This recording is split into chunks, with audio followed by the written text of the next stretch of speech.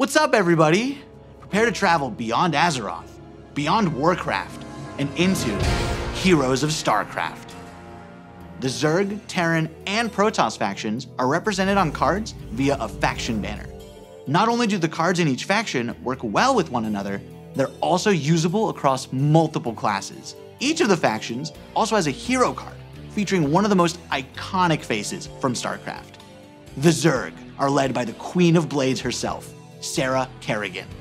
She gives Death Knights, Hunters, Warlocks, and Demon Hunters access to an aggro playstyle with near endless swarms of Zerg cards. After all, what would a Starcraft mini set even be without its own version of a Zerg rush? For the Protoss, we have the legendary Artanis, seeking to unify his people. He grants his powers to druids, mages, priests, and rogues. He focuses on powerful, high mana cost units, and uses the psionic powers of the Protoss to make those cards cheaper. And finally, who else could we have to lead the Terran besides the iconic Jim Raynor?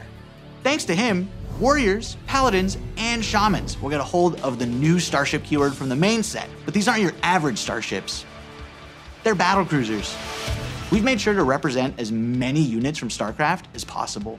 There's even one character from Warcraft that snuck their way into the set. Grunty, the Terran armored Murloc. On top of everything else, Heroes of Starcraft has more cards than any mini set we've done before. There's so much to explore here. So many strategies, so many interactions, and so much Starcraft nostalgia. And we might have some special music as well, just for the occasion. Heroes of Starcraft is coming in January 2025.